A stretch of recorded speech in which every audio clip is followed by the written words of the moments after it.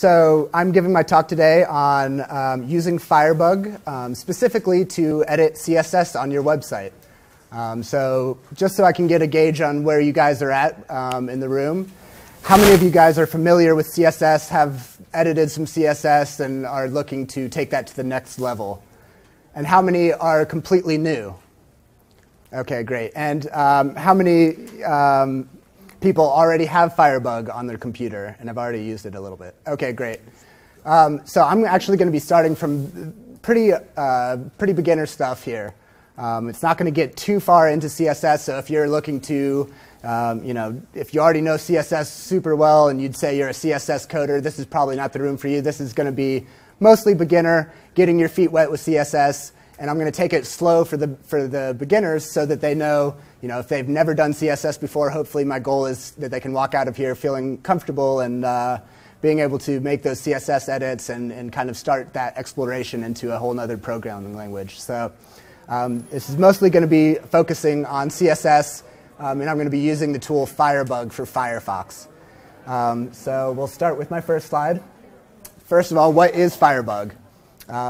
Firebug is an add-on to the Firefox web client, web browser. And what it does is it basically allows you to see the back of websites. Everybody has been on the internet and seen the front of websites and knows what they're supposed to look like. But there's so much code, HTML, JavaScript, PHP, CSS, that goes into creating a website. And you can see this little area from here to here looks different than the rest of what you're used to looking at Google. And this is actually showing us the HTML that goes to building this page on Google and the CSS that's associated with that HTML. So what Firebug is going to do for us is it's going to add something to our what Firebug is going to do for us. It's going to add a little window to Firefox where we can inspect further into the websites, that we can see beyond just what the whole rest of the world sees, the front end. We're going to start to see some code. And while code may seem overwhelming and stuff, CSS is the easiest programming language there is. It's very undestructive. You can make mistakes in CSS, and your website will still function. It may look a little bit funny, but it will still come up, and people can still click around. Whereas stuff like PHP, you put one comma in the wrong place, and all of a sudden you're getting the white screen of death when you reload the page and nothing's coming up at all. That's not going to happen with CSS, so take a deep breath, and we're going to dive right into it. So next slide here. While I am focusing mainly on Firebug, the same kind of general rules will apply for other inspectors in different website browsers. So if you're using Chrome and you're really stuck on Chrome and you're like, I'm never going to use Firefox. I'm not, as much as he says Firefox is the better browser, I'm going to stick to Chrome. That's OK. Really, it's everyone has their own choice. I think the only reason why I'm stuck on Firebug is that's just what I learned on, and that's what I'm used to. So there's nothing wrong with Chrome. I would say Chrome and Firefox are probably the better ones.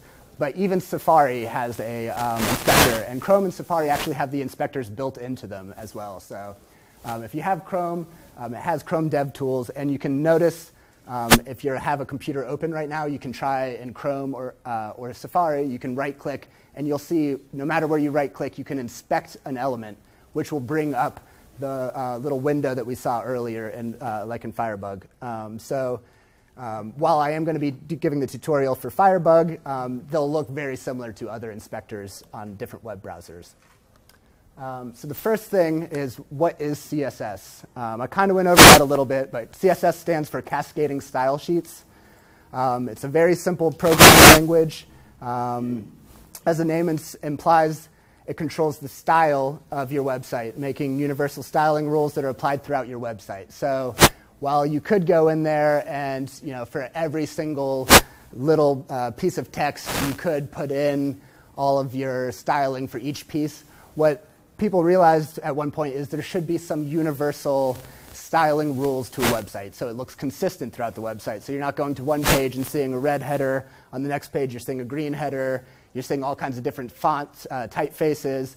That kind of got nauseating. If anyone of you used the internet in the mid-90s, late 90s, you'd see all kinds of crazy colors, and it just looked cheap and not like someone didn't decide this is the styling that's going to be throughout the website. This is our brand. So what CSS allows us to do is basically set rules that say, every time this element, every time this header comes up, I want it to be this typeface, and I want it to be green. And that's my colors for my branding, and I want it to be consistent throughout my website. So then every time when you put in that heading, you're not going to have to say, this is a heading, I need it to be green, I need it to be this. It's just going to say, OK, I know H1s need to be this particular style. So it's going to keep a very consistent styling throughout your website. CSS can control all kinds of things with styling: fonts, font sizes, colors, spacing, borders, even animation. So I'm sure some of you have seen, like, you click on something and a button wiggles, or something's kind of hovering and moving a little bit, or there's a shadow on a box or something like that. Most of the time, that's going to be controlled with CSS. You can do that a little bit with images and stuff. You can create shadows and borders and stuff, but it's much better to use CSS most of the time, if not just to have consistent styling throughout the website, but your browser will render it a little bit better if you're using CSS instead of images. Again, CSS is one of the easiest programming languages to learn, and CSS was a way to separate a document's content from its style. So as I was saying, you could go in beforehand and say, every time you put this heading in there, you can put the styling into the content for that H1. Instead, CSS gives us a way to have the content and keep on writing and have our heading and then our paragraph text and then another heading and some more paragraph text without all of the little markups saying, oh, this paragraph needs to be this font, this heading needs to be this color. It gives us a separate document to put all that styling in once that will refer to the content throughout our website. So I know that's a lot of words, and people like to really see, like, I know what you're saying, I kind of get it, but let's actually see some of that happen. So before I get into how to install Firebug, I just want to hit you guys with a couple of options or a couple of examples of what Firebug can do so that you can kind of get it in your mind before we move too far forward. So I'm going to open up a web browser here, and I'm going to go to a website that I have a very simple, out-of-the-box WordPress website here. And I've just created a page for an example here. And if we look up in my utility bar up here, we see that there is a little bug right here. This might be hard to see from back there. And then there's a little arrow that says Inspect Element. So if I click this once, we'll see the window that I was talking about earlier pop up here. Can y'all read this at all? Or is this, to me, it seems very unreadable. OK, well, unfortunately, I can't do much about the presentation of the thing. But I'll read it out from my computer if anyone has any questions. And we'll try and do our best here. Let me try one thing that might make it a little bit easier to read for you guys. I'm just going to change the display. OK, that makes it a little easier. It makes it really small on my screen, so it's going to be a little harder for me, but I'll make do. OK, so we have our website up here. We have our Firebug window down here. On this side, we see the HTML that's associated with the website. On this side, we see the CSS. And now you can swap that around a little bit, and Firebug's a little customizable. This is default, so this is what you'll see right when you download the program. So again, I just clicked on, now it's kind of hidden it up here, but I can click on Firebug or Inspect to bring open this window. And then I can hover over the website. And you see that this little blue box highlights the different areas of the website. So these are the different content areas on the website that are specified within HTML. I don't know if any of you guys have seen the HTML. Sometimes you'll see like H1, which stands for heading 1. And you'll see open H1, bracket, close. And then we'll see the closing H1 here. So anything that lives within that H1 area is a heading 1. And we can select that area here. So I'm highlighting over this is H1 heading. And we see over on the left, it highlights where that HTML is. And we don't see that open H1 up here. We just see the fact that it's displaying it as an H1. And we see that when I clicked it, the HTML came up over here. And then the CSS for that is actually going to come up over on the right-hand side. Any CSS that has to do with H1 will be loaded over here on the right-hand side. So when you first install WordPress, it already comes, when you install your WordPress theme, it's already going to have a lot of CSS done for you, which is the good part. You don't have to sit there and write thousands of lines of codes to decide the styling. That's pretty much one of the reasons why there are themes, is you can really quickly just say, OK, I generally like this styling. Let's load that up. Now, what I'm sure a lot of you have noticed is once you upload that theme, you're like, this is great, but these aren't my brand colors. This is pretty close to what I'm looking for, but I just can't get that heading to be anything but black. Like, I really need it to be green because my logos are green and everything has that green. Green is my brand. So you can end up taking your child theme and customizing it with CSS to have the exact styling you need if there's not user options already for that within your theme. Yes? I hate to interrupt, but one thing that confuses me is across, once you highlight something on the left side, across from it is the relational CSS, but you could scroll on the right side and lose. How do I know how far it relates? So that's a tricky part. Really, there is going to be a lot of guess and check when you're first getting into CSS. If you don't know much about CSS, there is going to be some times where you try something out and you're like, oh, this is going to change this heading to green, and it doesn't the first time. The good thing is you can try it a couple of times, and this isn't going to break your website, so you can kind of play around with it until you get it right.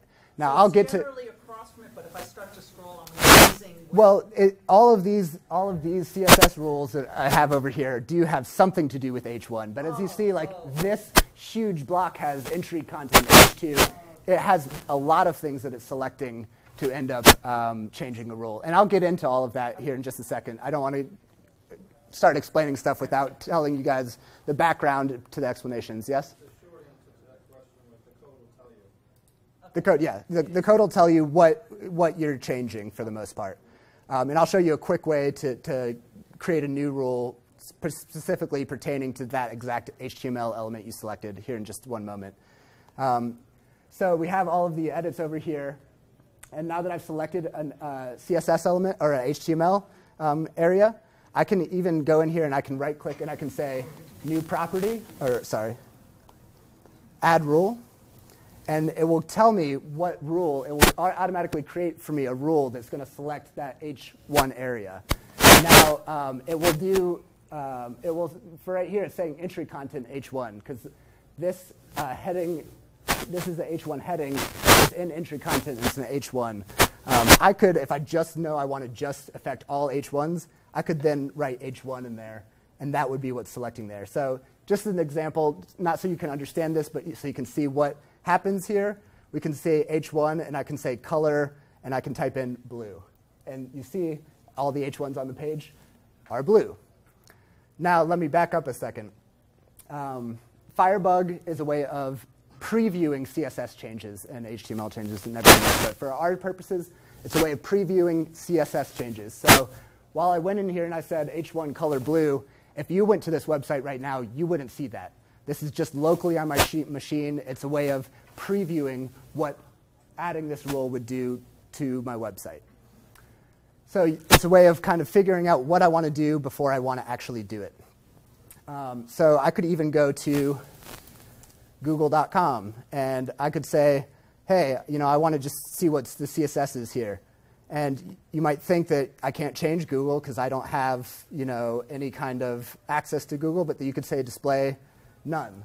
And all of a sudden, you can change Google's page. But if you went to Google right now, you wouldn't see that because I haven't committed those changes to the website. I don't have access to Google. I can't commit those changes.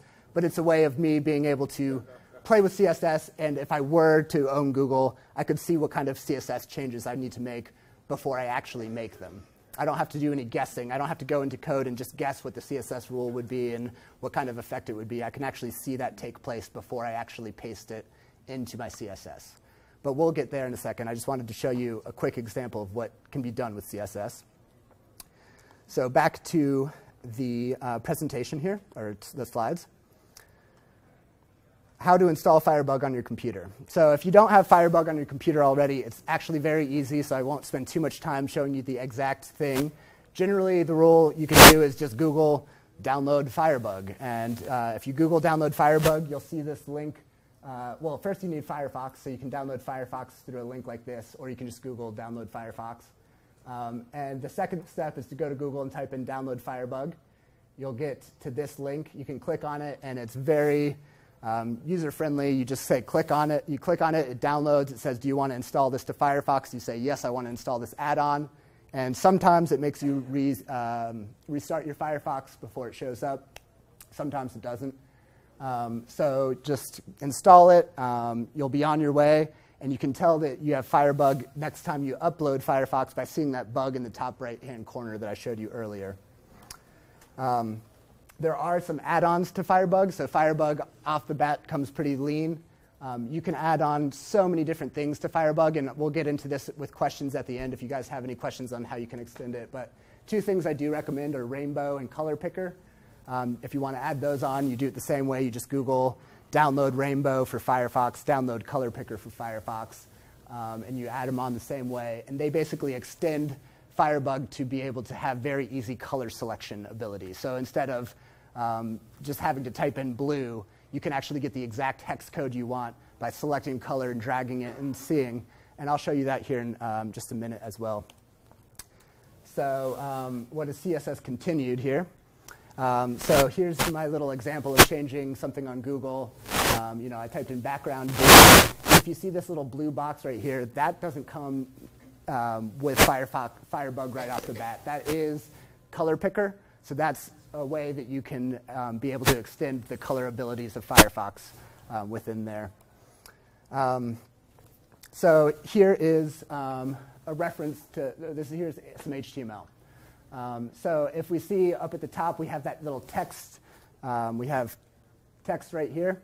And this is basically the HTML that would go into making this text. And if you see here, you can add div IDs. So basically, the way that CSS references HTML are there's these different sections like H2s, which we see here, or div IDs.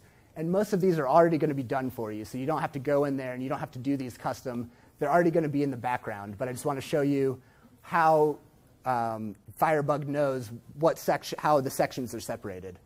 So we see that div ID section 11 would be this text area. So then I could go in and I could select that text area.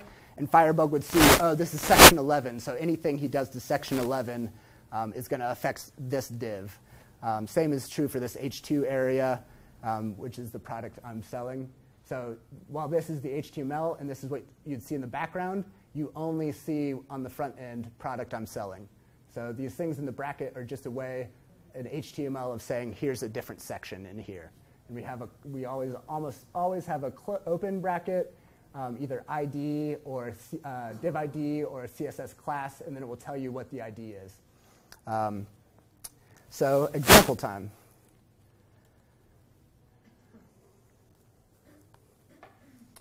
So we did a little bit of editing of how we changed colors, but we can do so many different things. We can edit images, we can add padding. So let's just, as an example, let's say that we want to select this area right here. And it says this is a text with a div ID. And if we see over here, I have gone and I've written my own HTML element that says div ID equals unique div ID. And then it says this is the text within a div ID. So while this is all the HTML, all we're seeing is the text within the brackets that says this is text with a div ID. So I can click on this one area, which will highlight it. And then I can say new or add rule. And we'll see that it adds a new rule for me. And in this case, for div ID, I want to add a pound sign. And I can say unique. And I just typed in the U right here. And then Firebug was smart enough to say, hey, I know that there's a div ID in there that's called unique div ID. I'm going to go ahead and fill that out. So I know that's already a div ID in there. And I can add the area, and then it adds the brackets on its own. And we'll get into all the different parts of it real quickly here in a second. But then I could say, let's say, text size, or font size, sorry. And let's do 40 pixels. And all of a sudden, our text is 40 pixels. So then any place where it was marked as unique div ID, it would show up like that. Usually the difference between, well, I'll get to that in a second. OK, so back to slides here. So here's the parts of CSS, which is what I wanted to show you here. So for instance, we were looking at some of these rules. We have the selector up here, which is what's saying what is being edited within the CSS. So for right here, we have body, which is usually referring to body text. That would be if I wanted to just change the regular paragraphs in my theme. Maybe someone was complaining that the text is too small on my website, which is a very common problem. People go in there and put like 13-pixel font on their website, which might look good on some devices and stuff. Some devices, it might be very hard to read, and really you want to go with more like 15 pixels or something like that. So I could say body, and I could then say font size, and I could select 15 pixels. But in this case, I'm using the example of Google. So I've changed Google's website to say the body of Google's website. I want to have background, which is the property. So I'm doing what I want to change, everything that I want to change, what I want to change about it, and how I want to change it. So that's selector, property, and value. So I'm saying I want to change the body, which is the general body of the website. And I want to change the background of that part. So I'm changing everything that's in the back.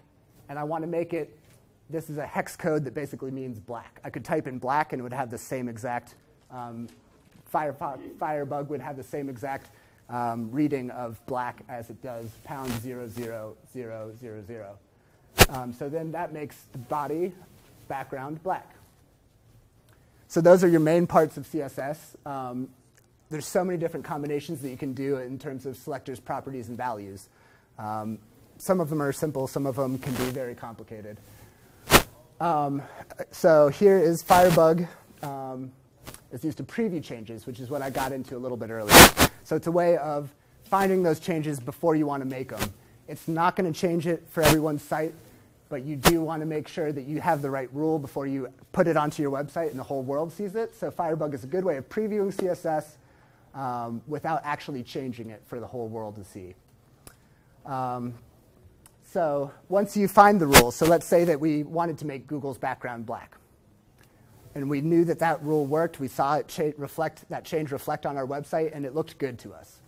What we'd want to do at that point is copy that CSS rule and put it into our own CSS. And we'd want to put it into our own CSS at the bottom, because that's Cascading Style Sheets has a function in it that any rule that you put on the bottom is going to overwrite all the rules above it that have the same exact property and selector. So if it somewhere else in the website had said that the background of Google should be white, as it is, if I put the CSS rule underneath that says no, it should be black, and it would overwrite that rule because it's below it. And if that doesn't work, there's also a workaround where we can add important. I just wanted to put that on there because I end up using it a lot, though it's not technically something that you should use all the time. It is a way of saying, I just want this rule to definitely work, and I don't want it to be overwritten by anything else. So that's when we can add important. And I'll show you an example of that here in a second. So where do I put my CSS to make it live? So every WordPress theme has a CSS file. A theme will not work without a CSS file. So your theme definitely has a CSS file, and that is an option of where to put it. You can go into your theme's appearance editor, and the first thing that comes up is going to be your CSS file, and I'll show you an example of that here in a second.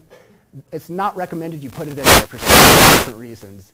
You should either create a child theme that has all of your own customizations, so you can update your regular theme and not lose all of your customizations, or you should install a plugin that has a custom CSS area, or some themes actually come with their own specific custom CSS area right off the bat.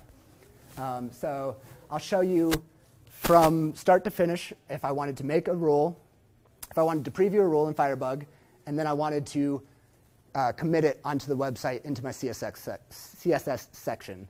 I'll show you that here. So back to our example of the Firebug demo. See these blue changes? I'm going to refresh, and we'll see that those changes go away. Those weren't changes that I committed. They were just changes within Firebug.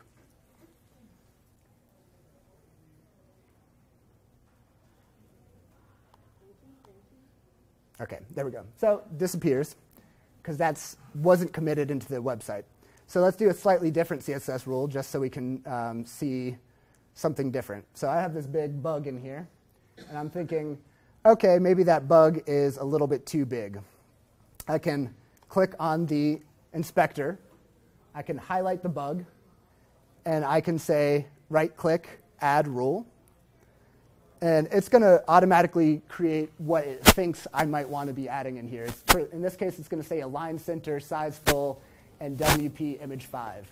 These are 3 different ways of selecting this image. For beginners, you might just want to stick with what it says in here and see what kind of change it has. But be careful, because sometimes I might be changing the bug on this screen and not realize that the same CSS rule is on every page of my website. And I could be making one change that affects my entire website. So that is something to be careful about. So when you're doing CSS, you just got to really make sure when you commit the change to double check all the certain pages of your website to make sure, did this change have the effect that I wanted it to? For my case, all I want is WP image 5. I know that that's going to be referencing this image specifically and nothing else on my website. So I'm just going to delete the rest. But again, it wouldn't be the end of the world if you just stuck with that and just used that selector. But I'm just going to use WP image 5. And I'm going to put in here width 200 pixels. Sure enough, it changed it. Now, I could go in there and resize that image. But let's say that I had 3,000 of these images within my website. And I wanted to make sure all of them were 200 pixels. I could very easily do that in CSS with one rule, whereas if I was going to change the image, I would have to go back in and change each of those image sizes in HTML to commit those changes. Now, that's a bad example, because really you should change the image size. You really shouldn't go in there in CSS and force all the sizes, because then your computer has to upload a big image and then shrink it, and it's going to be a lot more taxing on everyone's system. But it is possible. And just as an example, we'll use that. So now I see that this is a frustrating thing of Firebug. Sometimes when you make the changes, it disappears.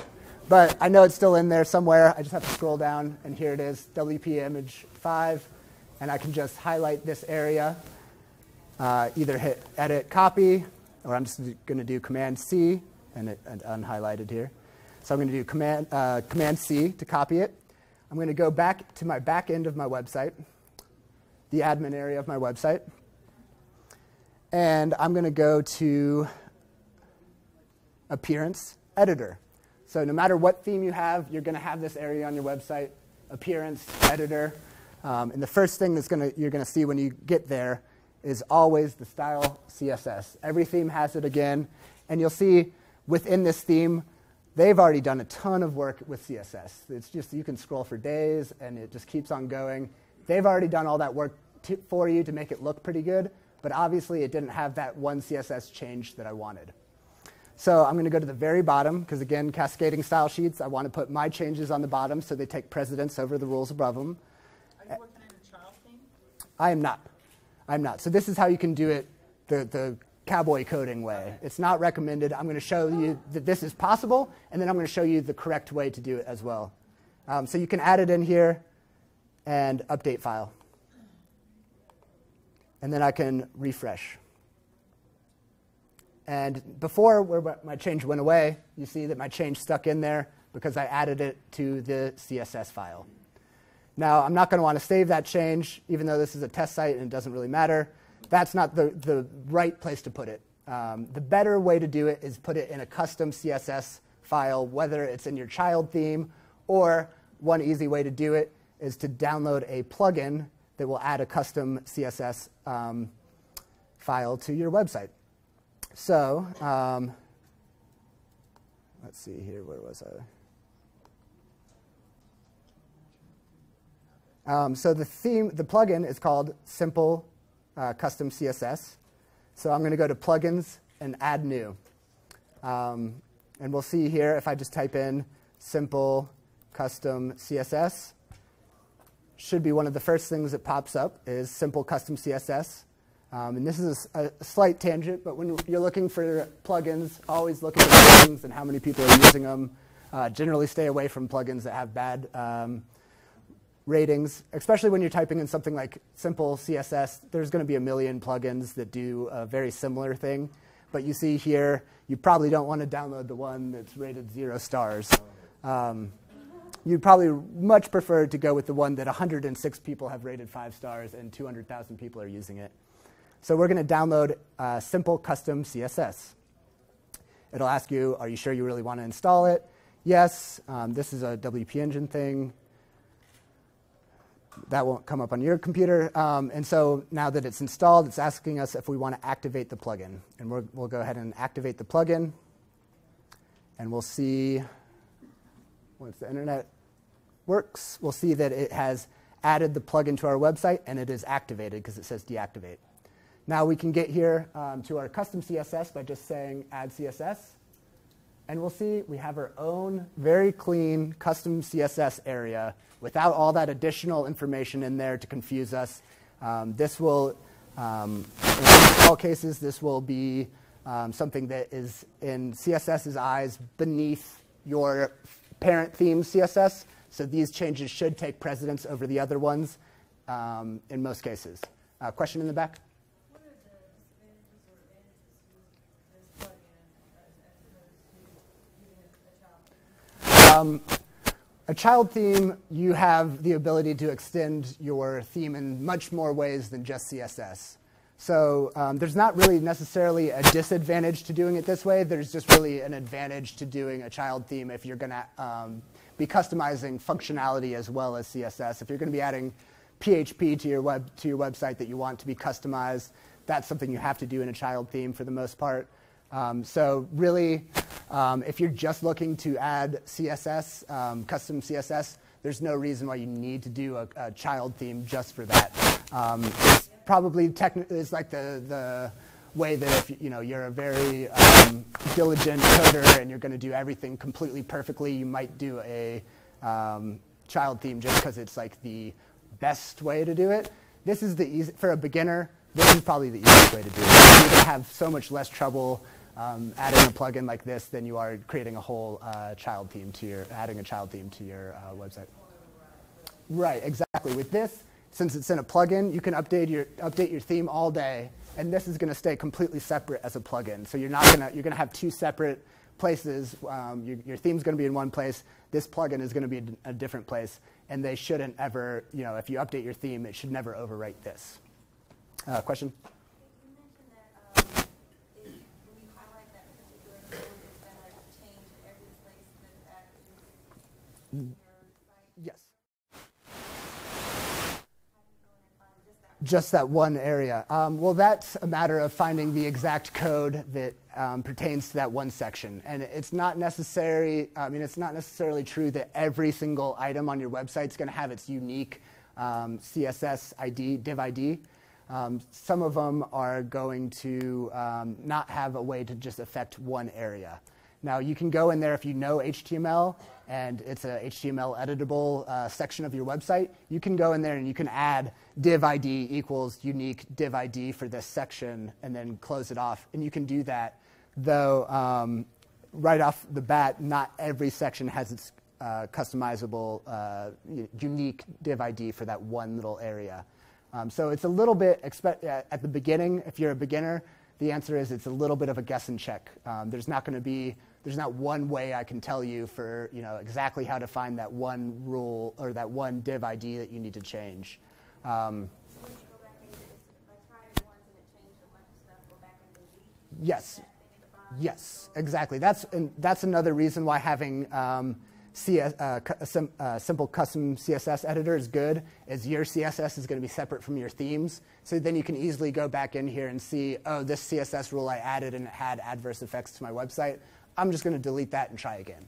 And unfortunately, it's going to be at the beginning a little bit of a guess and check. But that is also a plus because, that's how I learned how to do CSS. I didn't take any classes. I had no idea what I was doing several years ago with CSS. And it's just, I got Firebug and I just started trying things out, and I've made plenty of mistakes, but it's never blown up my website. It's never given me the white screen of death. So it's a very easy way to jump into some coding without having huge worries about terrible effects to your website. And usually if it's like a weird effect to the website, it's going to be something like the text is a little bit, it's not going to be a functionality problem. It's just going to be a slightly weird styling issue. But I do recommend that when you make changes, you really go through your website and make sure those changes are positive and that they're what you expected, the results that you expected. Yes, in the back.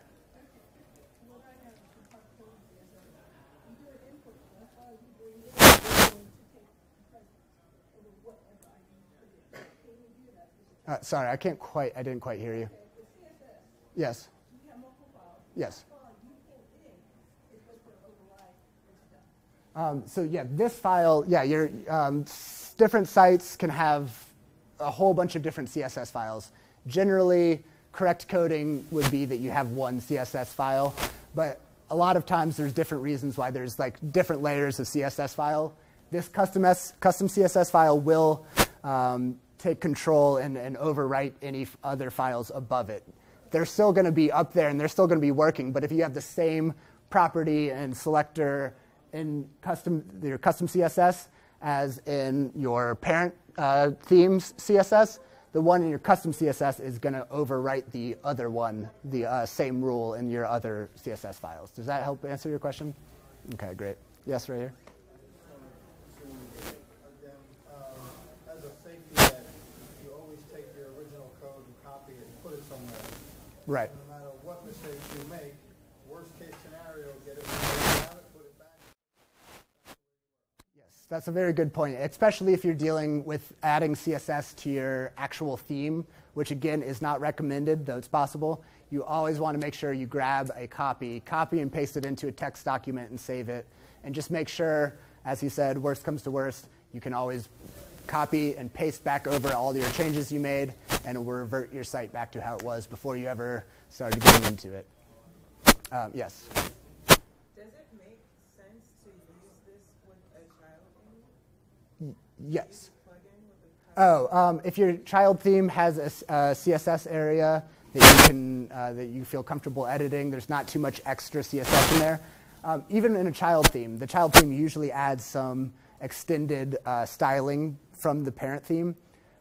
In a lot of cases, like if you're using the Genesis framework, so Genesis is your parent theme, and then you install a child theme like Outreach Pro or one of their child themes underneath it. You're still going to be in that child theme having so much CSS that's already written in that CSS file in your child theme. So in that case, you may want to still install simple custom CSS so that you have an additional area that's just the changes you made. You're not going to get confused and accidentally delete some CSS that was in your child theme that you really wanted. It's a lot harder to make mistakes if you use a standalone plugin that's going to have its standalone custom CSS file. So you wouldn't have a child theme of a child theme. I mean, just referring to Genesis on Grandchild. Right, right. I was going to say that. Yes, yeah, exactly. It's much easier. It's much better to just stick with this kind of plugin. Let me get through a couple more slides, and then I'll have some questions at the end. What time? So I guess we're working with just a couple more minutes. Let me get through a couple more slides. We'll take some questions, and then at the after the talk, I'm going to be in the happiness bar, so I can sit down with each one of you that needs help and answer your specific questions as well. Let me just make sure I get through all my slides, if you don't mind. So it's also a good idea to do comments in your CSS. So if I was going to add one of those CSS rules in here, my WP image 5, as we see here up above it, this is actually a comment. So this has nothing. This is going to have no effect on the actual CSS. This is just a way of me taking note and saying, oh, I want to comment goes here to describe what I was thinking when I added this rule. So you don't forget that you put something in there for a reason. It kind of gives you an idea. You could even put a date in here so you know exactly when you made that change. Or if multiple people are working in the file, you can say rules added by Michael. And then it can be a very easy way. If someone else is going into the file, they know, oh, I need to talk to Michael about these CSS rules. He made a couple mistakes, or maybe I just want to pick his brain about a couple of them. I don't know. It's a great idea to make as many comments as you want in there. And the way you do that is you put / asterisk, comment whatever you want in there, and then asterisk / And that's going to be a way of saying anything in between those two in between those two / is going to be my comment. And especially when you get into having hundreds of CSS rules, it's a good idea to break them out and comment them and section them so you can quickly get to one rule if you need to edit it.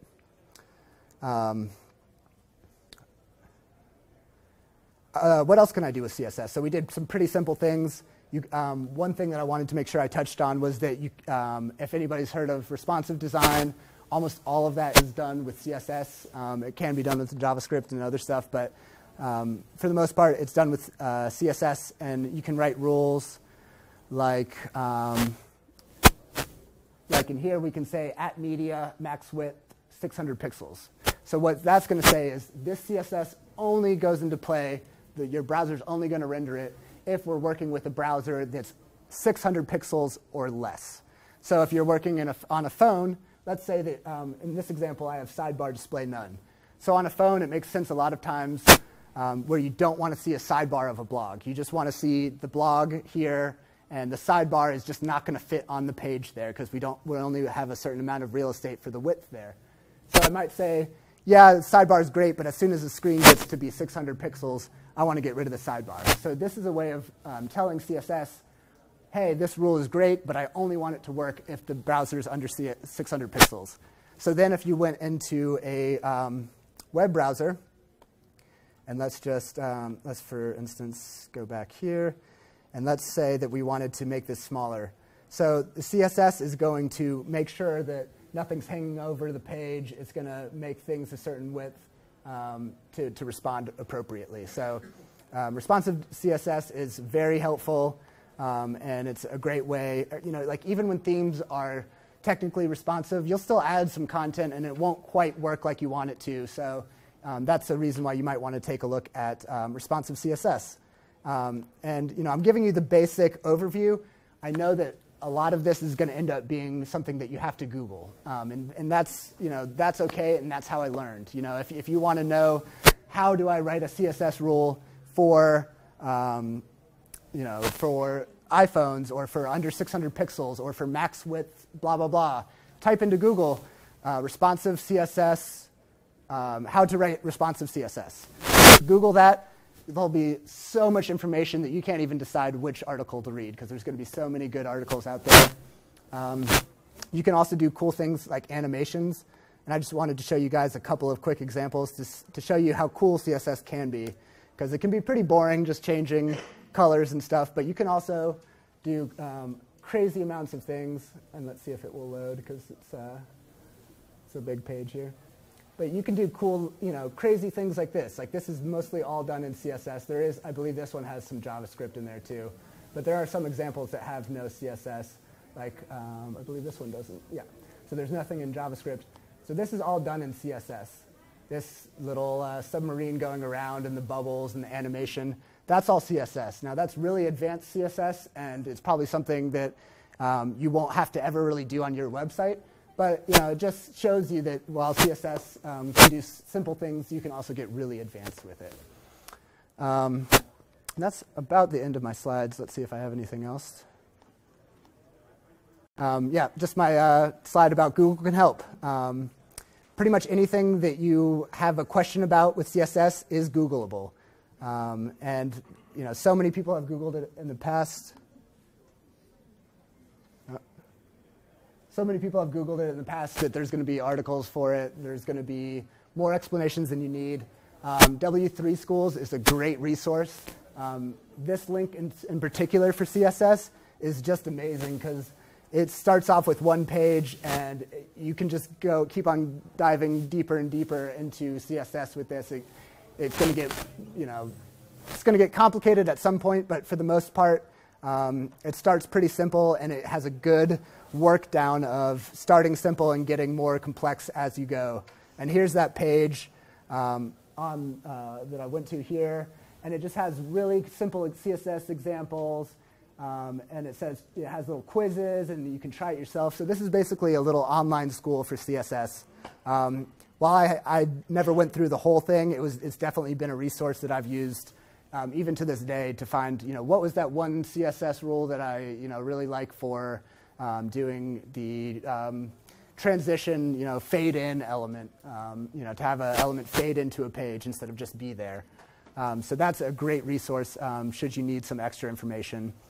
And that's it. So questions, we'll get back to that. Yes, right here.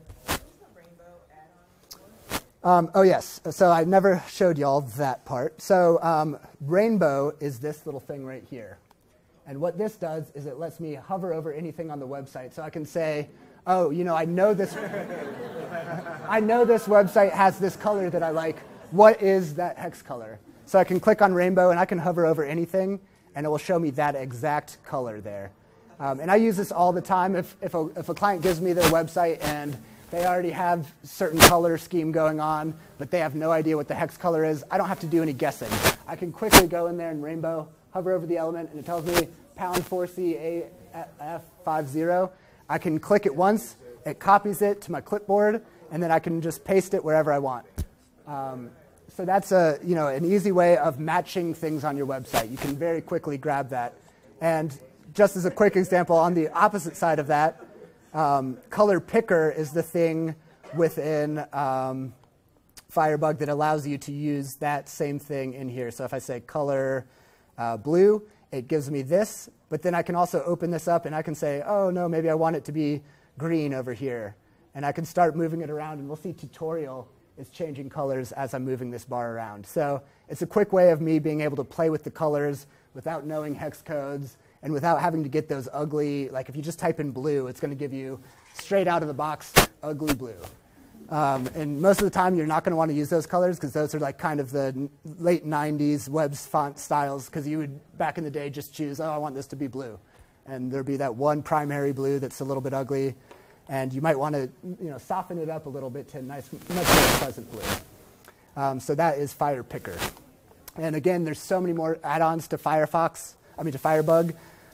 There is the other one that I like is changes. I can see, after I make those changes, as I showed you that one time, it kind of shuffled around, and all of a sudden I couldn't find that change that I made.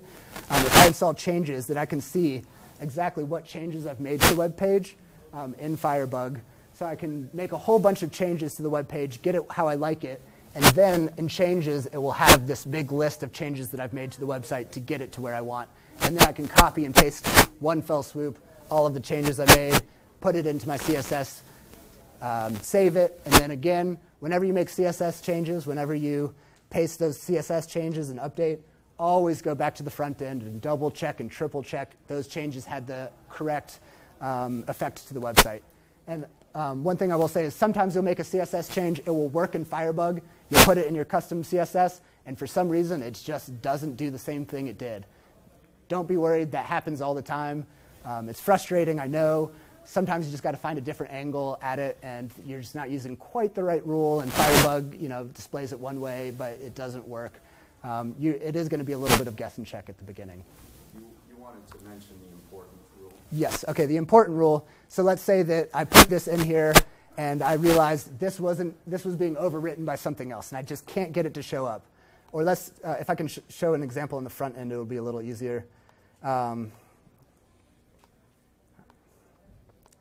So if I added color blue, and I see that it doesn't make the effect that I want it to. If I put important over there, it's going to make sure it overwrites everything else. So what had happened there when I put color blue is some other rule was overriding the rule that I was putting in here. And it just was not coming up. So what I can say is, while something else might be taking precedence over this, this is important. I want this to take precedence. So this will say, okay, important. Let's, any other rule that has to do with this, let's overwrite that, and let's put it up there. Sometimes when important doesn't work, and why you might want to not use important all the time, is if you put important on every rule, and you put an important on another rule, it's going to be like, well, which one's more important? And unfortunately, there's not a more important rule. So you want to be careful and only use important only if it's actually super important.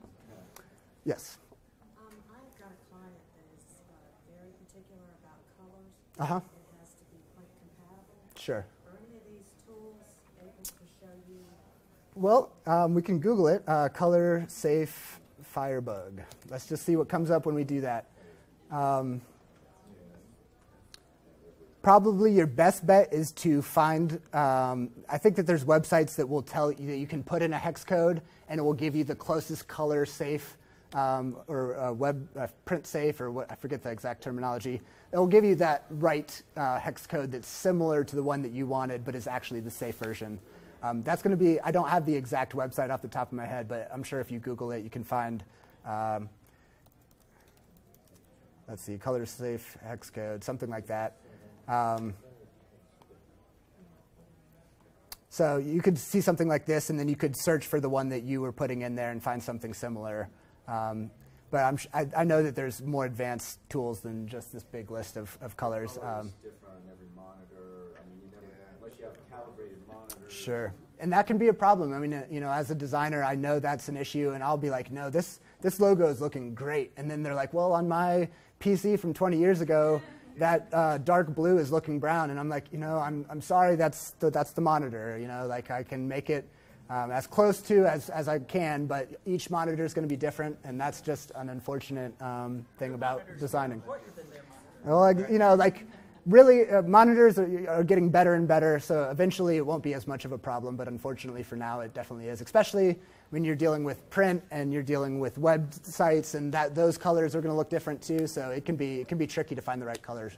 Yes. Yeah, there's so many differences. Whatever you're doing, let's say you're using Firebug to build or to try to lay out whatever page you're working on to make sure everything's the way you want it to be. It's good to check it on a different browser. That's true. Mm-hmm. Your phone. And your phone. Still have a smartphone. Right. And It's a good thing to cross-check to see how layouts and colors will look on different screens and different operating systems. And different browsers will also use CSS differently. So there's actually, confusingly, there's sometimes different rules depending on the browser. And that's usually more of an advanced thing for like colors and font sizes. That's going to generally be browser non-specific. But for things, there's like Firefox-specific codes that only will work on Firefox, like transitions and stuff that won't work on Safari. And especially Internet Explorer seems to be one that like Internet Explorer only is like, oh, I'll use half of these CSS rules. I don't really know what you're talking about for the rest of them. So definitely check on all browsers if you can. Yes? I was just wondering, for color calibration across systems, if you type in Pantone, P-A-N-T-O-N-E, that is the worldwide established authority on color. Sure. And Pantone says a color is, it is. Right. You can get calibration for your cameras, for your monitors, for everything. Sure. Yes, And it Pantone. ties into the print colors. Yeah. Good point. Good point. If you want every color, you can specify Pantone, and they'll go into Pantone. Sure. I have Yeah. one more question. Yeah. Have you ever found a good tutorial on Firebug? I actually did one 3 years ago or something like that. Yeah, I know. Vimeo. Because there's lots of things like, you know, where there's crossouts, and I kind of have to refresh my memory about the hierarchy of stuff that's crossed out. And Sure. So a little more finesse. as I was saying, in 2012, I did this one, and it's very quick. It's only 5 minutes. You know, I spent, 30 minutes, 40 minutes now talking about Firebug. But this might be a good reference for you. Honestly, there's probably better ones out there.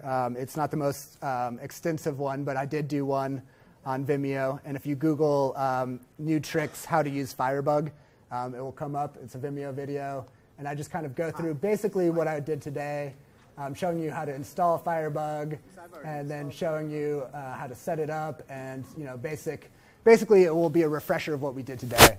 But again, Google's your friend. You can probably Google one and find one that's much better than the one that I did quickly 3 years ago. Yes. For fonts, I have a plugin called What Font, and that is great. So I use, actually no, the one I use is Font Finder. I have used What the Font. Font Finder, and so I can go over and I can say, oh, what is this font? and it will tell me everything it can about the font. It will say font family is Arial, sans serif. Font Finder is Font Finder. And that's just a quick way, it's a good way if I'm going through websites and I'm trying to find my own font. I can find a font I like. I can click on Font Finder. I can select any font, and it will come up. It's a Firefox add-on. So if you just Google Font Finder Firefox add-on, there should be pretty clear instructions on how to get that going. I have time for maybe one more question. Anyone else? Okay, well, thank you. I appreciate it.